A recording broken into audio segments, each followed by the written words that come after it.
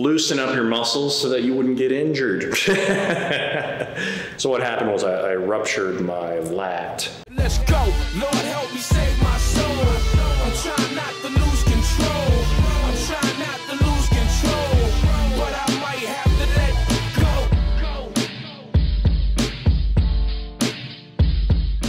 A little bit of mobility this morning. Before we get further into the video, let me remind you that we do live streams most days, Monday through Friday. I'm trying to do some on the weekends for people that are members only of the channel. 2 and 4 p.m. usually is when they start. They typically go for about 2 hours. So if you want to know when those start, subscribe, hit the notification bell. You'll know when all that goes down. But today, I got this clock from Gymnext is the brand. I was looking for a clock for my gym. There's a lot of them that are similar to this one. Rogue makes a couple different clocks, which I am a big fan of Rogue. I have a lot of Rogue stuff here. Pretty much this entire rig here is all Rogue stuff, but they didn't have very good reviews on their clocks, and the clocks didn't really have as many features as this one did. So Gymnext is the brand. I'll put a link down in the description box below. I don't have a code for it, I'm not affiliated with it, but it doesn't come with a remote control, which you'd be like, why is that a benefit? Well, you get to control it with your phone. The other clocks out there like this one come with a remote, and you have to control it from the remote, and I think also a lot of the other ones were battery operated, which I didn't really like. But anyway, so they have an app, it's called the Flex Timer, and with this, you connect to the clock via Bluetooth. This little blue dot shows up when you are connected to it. And then from there, I can go in and adjust what type of timer I want to use, whether it's a standard or an interval or a Tabata or every minute on the minute, something like that. But the other thing that this clock had that other clocks don't have is the ability to show your heart rate on it by connecting to a Bluetooth chest strap. So I have my Polar heart rate monitor chest strap on right now. Anyways, I'm going to set up a timer to do 2 minutes on, and we're gonna do 15 seconds off. So what I'm gonna be doing is different stretches, different mobility things that I like to go through to help loosen up my joints and get everything good to go for a workout today. And probably the biggest issue people have when it comes to stretching and mobility is that they don't hold the stretch long enough. The research shows that you need to do at least a minute of holding a stretch for it to have any real benefit. So I'm gonna make it a 2-minute stretch to actually make a difference in your tissues. Oh.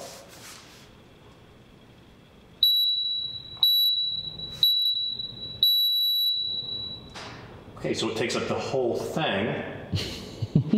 I wish they could just put the heart rate number right here so it's just constantly showing. That would be nice. Put that like that. Now that our timer is going, like I said, I want a minimum of a minute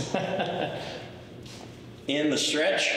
So I'm gonna put this right up under my butt, like right under my butt where my hamstring and my glute connect. It's gonna pull deep into that spot, and it's just gonna help pull my hip forward. So I'm getting a big stretch here, but I'm also getting separation from my hamstring and my glute in there. And then on top of it, you try to flex your glute and your hamstring at the same time, and it'll just work those tissues underneath that compression. And what that's going to do is just help separate those muscles so they can move more freely, so that you can get like lower into a squat more comfortably. We've been in it for about a minute now. So, but yeah, you kind of just want to try to relax as much as you can. I haven't done this in a while. It's something that I want to get back into doing, and I figured I would save it for when I made this clock video. It's gonna be painful. Like, you're going to feel uncomfortable with it digging in there, but over time doing it, I used to do this on a daily basis years ago. All right, we're gonna switch legs. We got 15 seconds to switch.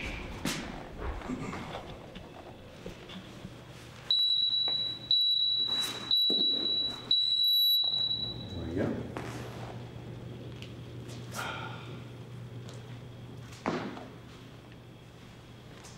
Heart rate's 132. 132. Yeah, friggin' jack doing this. But you just want to try to lean into it. You're going to stretch your hip flexor in the front. That's getting stretched. While your back, glute and hamstrings getting compressed. Just slowly trying to lean into it more. Remember to flex your butt. Get all that going. But doing this is going to keep all your joints nice and loose. It's going to keep those muscles separated from each other. It's going to prevent an injury, prevent a muscle tear, because that's typically what happens. One muscle gets caught on the other and makes things a little too tight and causes issues. So now we're going to go in the front, which is an awkward place to put the band. It's right up in you. But it's going to be kind of the same position. We're going to have this leg out front, and we're just going to let it dig into that hip flexor. So we've got a lot of compression going on through the hip, through the groin, and we're just going to try to get as low as we can here. And it's just going to slowly pull into that spot. I'm trying to flex my hip flexor by imagining that I'm trying to lift this knee up off the ground. It's going to be painful,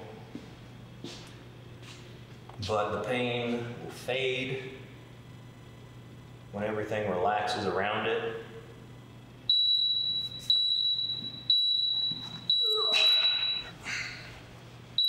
Get right up in there.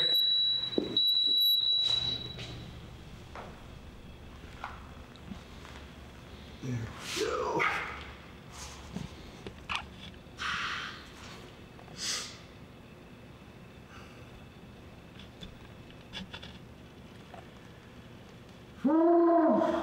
Wonder what my heart rate is.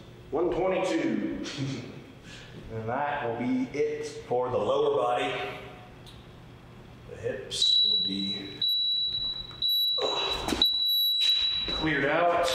It's that much easier for you to sit down in this deep squatting position without feeling any tightness up here in your hips.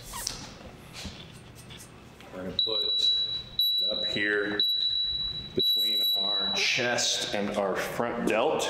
So it's digging deep into this spot, separating our front delt from our pec. So from here, we're just gonna kind of try to flex our pec, flex our front delt, and it's just gonna try to separate those muscles with that compression that it's putting down in there. You know, you can move your arm out front like you're doing front raises. You can kind of move it like this, like you're almost doing a fly. If it feels a little intense, back up a little bit. But yeah, you kind of want to just keep that arm moving, keep flexing these muscles so that that band can just kind of keep digging in further and further.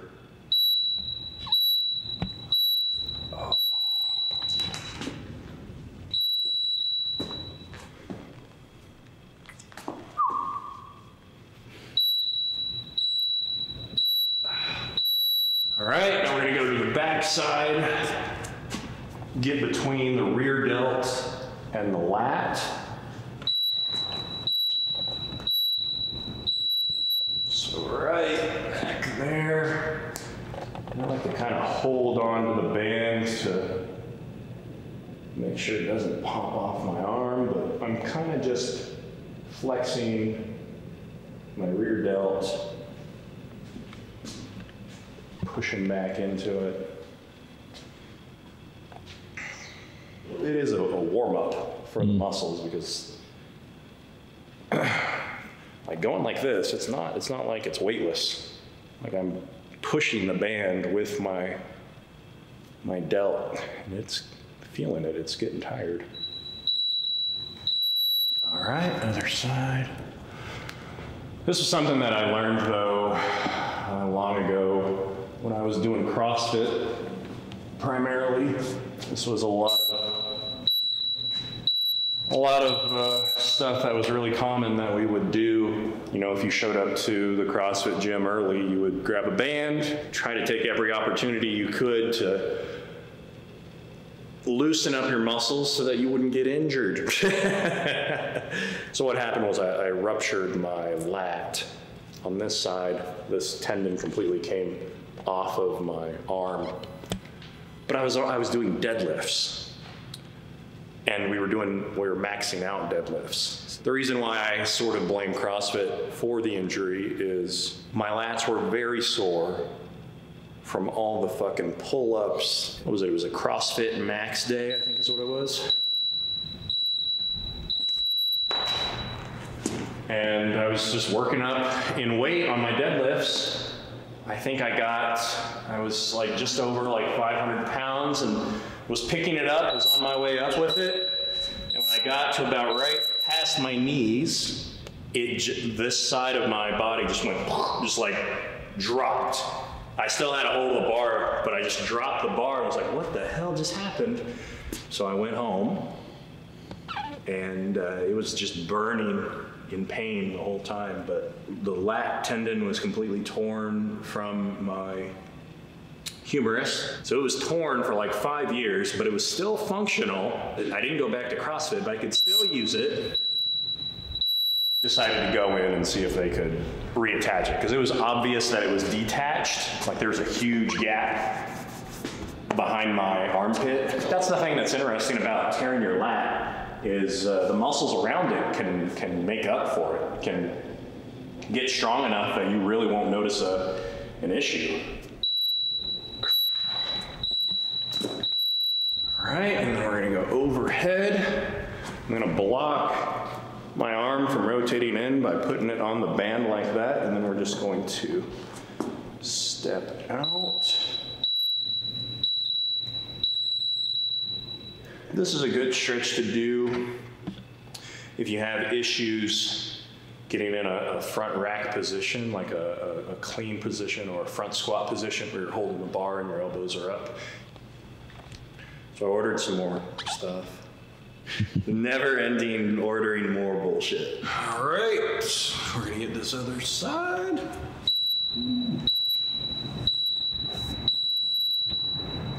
Yeah, that feels pretty good. That's way back there.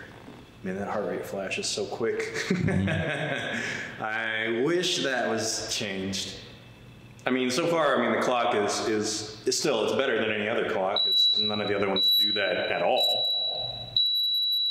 Okay, that is it for the band stretches. I'm gonna put this back on my handy rack. I'm gonna just do a dead hang from the pull-up bar, but I wanna have a decent grip. So I'm gonna put these straps on. That's not bad. Just slowly working to do full body weight. Okay. So a clock, like I said at the start of this, it has things that none of the other clocks have the ability to do. Specifically the heart rate thing, which ended up not being as cool as I thought that it would be, but still, it's something that none of the other clocks can do. Overall, I would say that this is a very solid clock for your gym. I want to put it above this mirror, above my computer here. And just mount it right above the mirror on the wall, but I gotta figure out where I can get power to it. I know there's a plug that's right behind the computer, but I don't want to have a random cord just dangling down like that, so I don't know exactly what I'm gonna do. This particular clock has gotten a lot of good reviews on different websites, different garage gym type of websites. So I'm glad that I went with them and that we've got it. So yeah, that's it. I'm going to get on with my day. I hope you enjoyed this video. Remember to leave a thumbs up if you liked it, subscribe, hit the notification bell, do all that stuff. Come to the live streams, come ask questions. If you're confused about something, come ask it. I'll try not to make fun of you too much if it's a dumb question, but there are no dumb questions, right? No.